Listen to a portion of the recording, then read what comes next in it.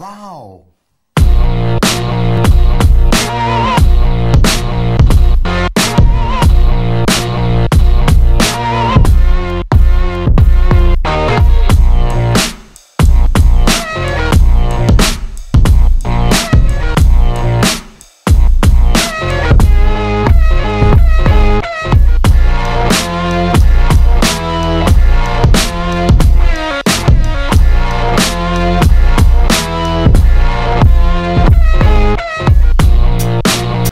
Well, still summer vacation, and I needed a few more things to do, so this is the thing I got done. I built a Tamiya BLACKFOOT. So I'm going to quickly introduce what I've done with this truck and my paint scheme and such. It looks pretty sweet. Some of the upgrades I put on, and then I'm going to take it outside and we're going to give it a drive. First off, you notice the paint scheme. I've done it with metallic gray. So my BLACKFOOT is actually gray and Tamiya Racing white. And for the decals, I actually cut them out with a craft knife. I've put the stomping around on the back. This is flat black.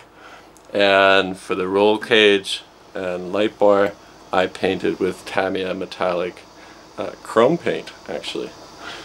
Inside, you can just barely see our driver in there, and I did him out in a blue suit and red gloves. It's pretty sweet.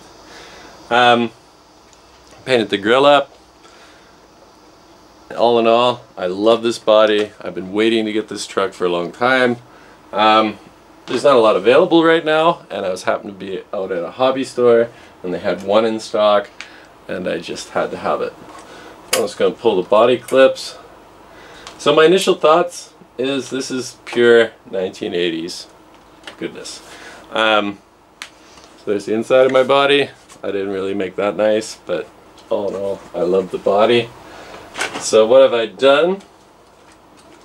For powertrain, running a Tamiya BZ Superstock. I find these are quite good. I run the same thing in my lunchbox. And I got the Quick Run Hobby Wing 1060 ESC. I don't use the Tamiya ones because I find, especially here where we get up to 35 degrees, they overheat really easily, and the Hobby Wings fend much better for themselves.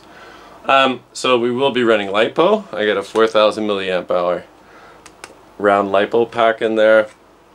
Now as far as upgrades, I did put some strengtheners, aluminum strengtheners on the front here so these don't crack, because I've seen them crack. I have aluminum coilover shocks. The back ones I use the stock rear springs from the kit. Works pretty good.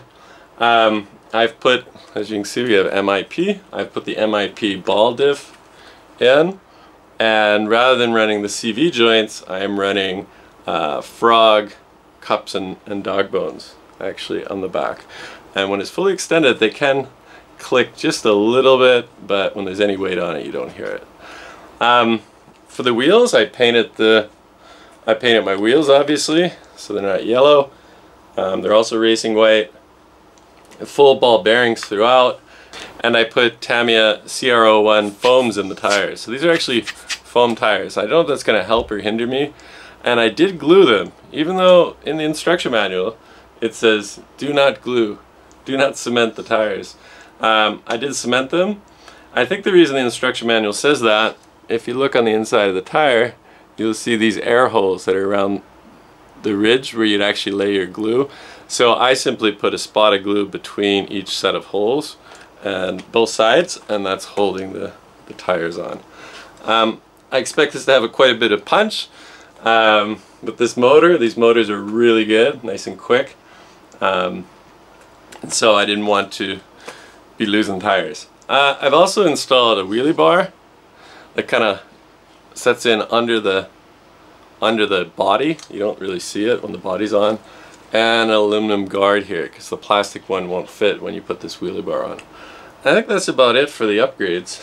I'm running a Deco high speed, high torque waterproof steering servo as well.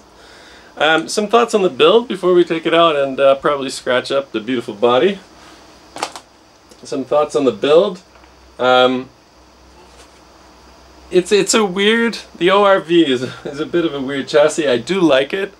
Some things I would change, you know, if they keep re-releasing it. There's no reason why this part, this dust guard, where I can't fit my ESC, I can't fit everything under it anyway. There's no reason why it can't be actually somehow bolted on. Something around here rather than using zip ties. It's there to give strength to this front shock tower. Without it, everything would bend. It's a bit of an odd design. I love it though. This is one of the 3 Tamiya vehicles I wanted and dreamt about as a kid. The other 2 being my bullhead, not the Cloudbuster. I always want the bullhead, so I got that, and the lunchbox, and I have one of those, and now I have the Blackfoot, and I just love the hard bodies.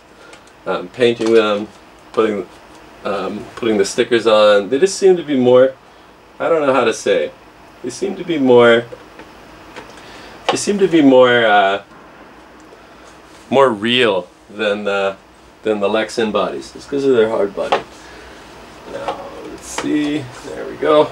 So when I have the body on, you don't really notice that wheelie bar out back. It's kind of hidden behind the tires, but if you actually do wheelies, it will get about a centimeter before it rips the bumper off. So not too bad. It will definitely stop from hitting the body. So that's all I have to say about it. There's lots of videos of this online. I'm sure you've seen it many times. I'm quite proud of the paint scheme. I think it looks quite good. White wheels definitely look good. I was going to paint the frame black, but I actually thought, nah, I like the red contrast, and I gave my driver red gloves. Add a little bit of red up here. We have the Tamiya symbol over here, a little bit more red.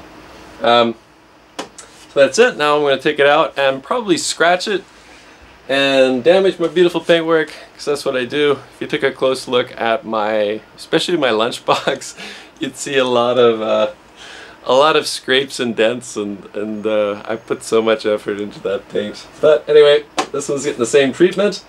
I think it's actually going to work a little bit like the lunchbox. I think it'll steer better. It still has some weird camber issues when you use the front suspension, but not as bad as the lunchbox. So here's the running video. Hope you enjoy it. See you next time.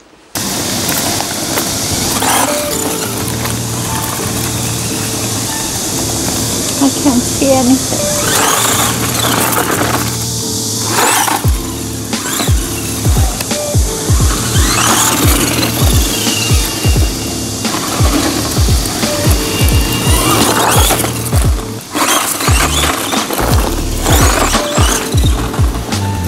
Quick.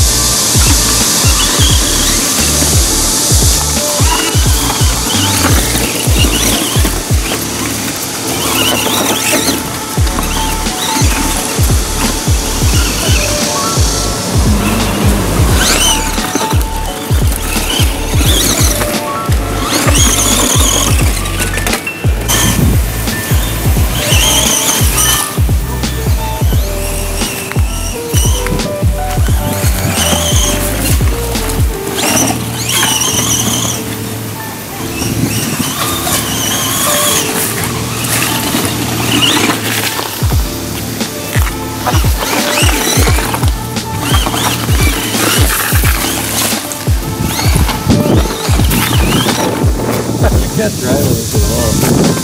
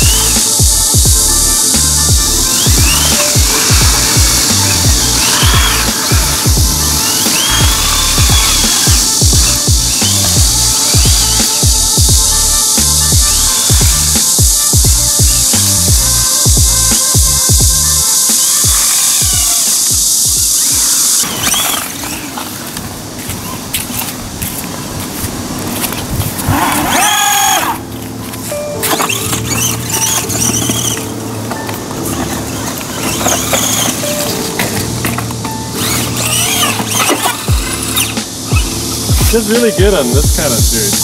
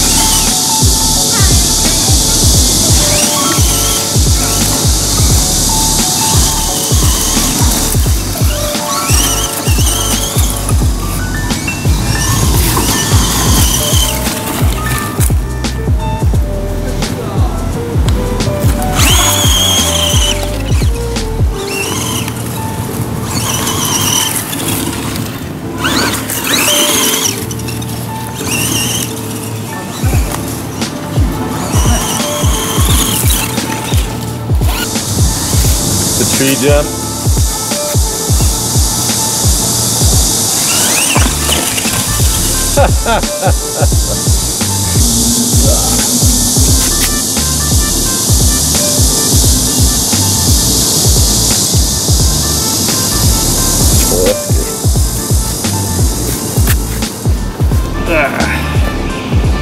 You filming me? Mm-hmm. Well, it works pretty good.